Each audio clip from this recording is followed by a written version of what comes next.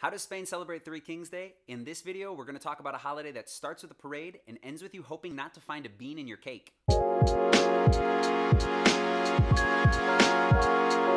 What's up, guys? Patrick here, tour guide and your guide to Barcelona and more. And if you're new here, I invite you to subscribe to my channel where you're going to find other videos about other Spanish traditions and videos that are going to help you get better prepared for your next trip, keep you connected after you leave, and keep you in the loop on what's going on here while we can't travel. I've done a lot of videos over the past month about the Christmas season here in Spain, and you can check all those out in the link above, but it all ends on January 6th, and this is the best day because this is the day of presents.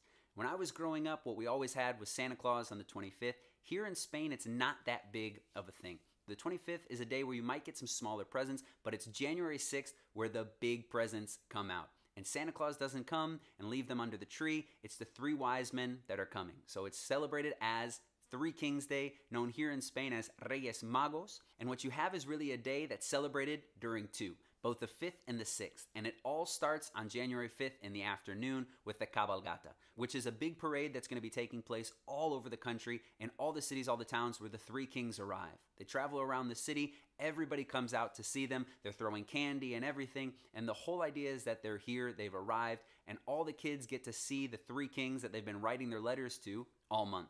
Now, the kids that have written their letters to the three kings are super excited for the next morning because that's when they're going to wake up and they're going to see all of their presents. But the night before, what you always do is you leave your shoes outside, either outside your front door or on your balcony, and you leave out some candies for the three kings. We always left out milk and cookies for Santa Claus. Here you leave out those turrons for the three kings. The next morning, it's always fun to do the gift exchange and see what the three kings have left for everybody. But my favorite part of the day has to be at lunch when we celebrate with the Roscón de Reyes. Now, this year for lunch, we did something a little bit different and we ate canelones. Canelones here in Catalonia are kind of like little mini lasagnas almost that traditionally are eaten on December 26th. I was just super happy to be able to share it with you because I talked about it in one of my other videos, what these actually are, and I want to be able to show you what they are right here. My girlfriend's mom made them. They were absolutely spectacular, and it's usually just some leftover meat kind of wrapped up like lasagna, and then bechamel cheese put on the top. Really, really good. We combined that with some butifarra, which is a white sausage here.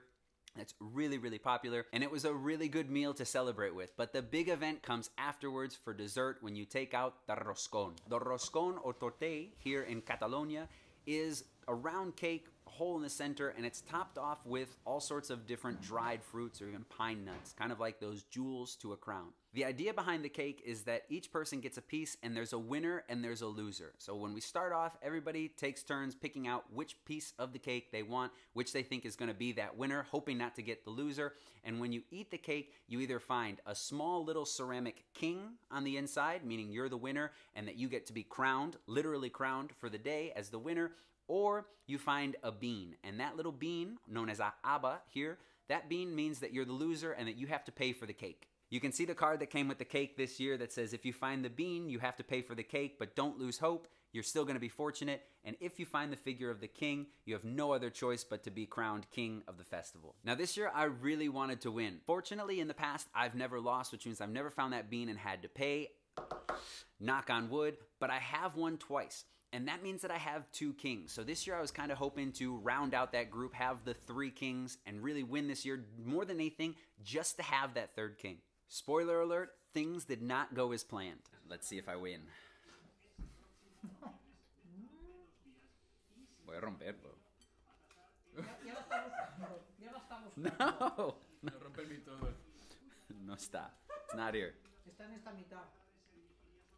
So you can see that I didn't win, but I also didn't lose, so I can't be too upset, and I'll have to wait just another year to see if I can get that third king, round out my set. Let me know if you were successful in finding that king, or if you had some bad luck and ended up having to pay for the cake. Remember to check out more of my videos about some other Spanish traditions or other things that you can find here in Barcelona and Spain as a whole. Remember to like the video if you haven't done so already, and subscribe if you want to find out when my next videos are coming out. Thanks for watching, and I'll see you next time.